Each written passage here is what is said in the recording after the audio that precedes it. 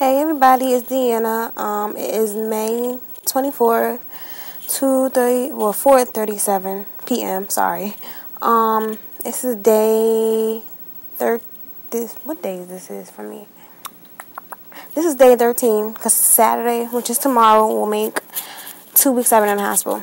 This is the longest I've ever been in the hospital, and maybe in 2 years, a year, 2 years. I usually be out. I usually been out, but it's always something. My pain is finally starting to feel better, and on a scale of 1 to 10, I'm about a 4 right now, so it's really good.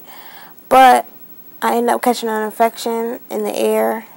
You know, hospitals is catch anything, and so I'm on antibiotics, and I just started it today. I had to get poked twice to get some blood. I had to give urine samples.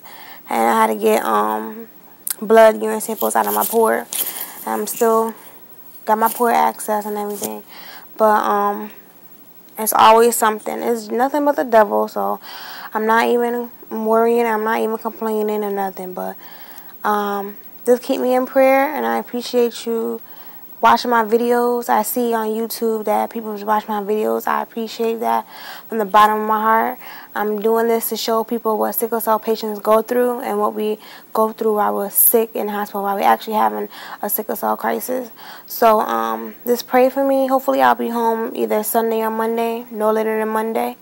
And hopefully this antibiotic will, take whatever I got in me away. Will take it away completely. I know it is, because I already know God's got it under control. But just continue to keep me in prayer, and I'll keep you in my prayers. And I thank you. And sorry I didn't make no videos in the past 2 days. Past 2 days have been real bad for me as pain-wise. So I really didn't feel like making no videos. But since I'm feeling better, I'm making a video. This is my 13th day here. Tomorrow will be my 14th. But anyway,